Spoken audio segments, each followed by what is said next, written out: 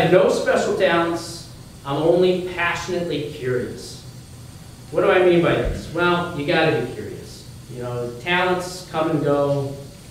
I've known a lot of guys that have a lot of talent but no work ethic. And I've known a lot of guys that have all work ethic and no talent. I'll tell you this, I'd rather have the guy who has a lot of work ethic and is a lot of real curious than some guy that has talent and no work ethic. In this environment, a lot of people become this.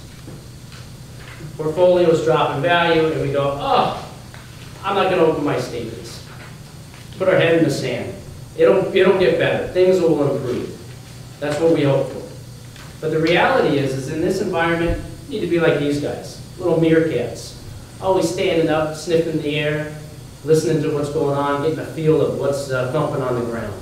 That's what we need to be as investors. If you've preserved your capital, if you've been able to keep what you got, this is the time that you really should be very curious because there's some incredible opportunities out there.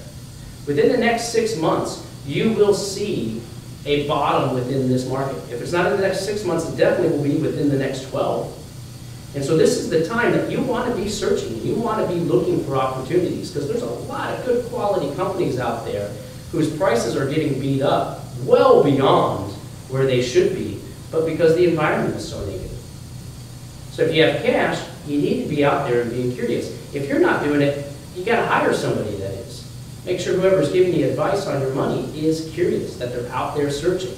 The last thing that you want right now is an advisor who's scared, who's nervous, who doesn't understand the cycles of where the markets are. What you want is somebody who's curious, who's confident, who's always out there searching for opportunities because they're there and you just got to uncover them.